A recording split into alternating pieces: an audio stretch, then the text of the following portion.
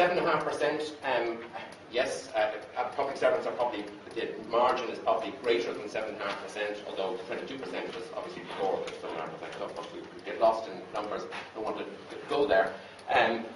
It might be better to have, if there were further fall. However, talking to my colleagues in the rest of Europe, they find what has been achieved so far in Ireland very striking. There is no other European economy which you would see the kind of falls in wage rates, and particularly in the public sector. Where are falls in wage rates? 7.5% in public sector. It's not to do with the public sector pensions liability. All right, well. Sorry. There's a public sector liability of 100 billion. I know what all the public servants. Well, Colm, you can address this to Colm. Colm is going to deal with this. He deals with all the hard questions. Yes or no, John? Do we need further public sector wage rates? Yes or no? It would be nice. I think we leave it there, folks. I think we'll take up a very interesting discussion later, perhaps between John and Mark.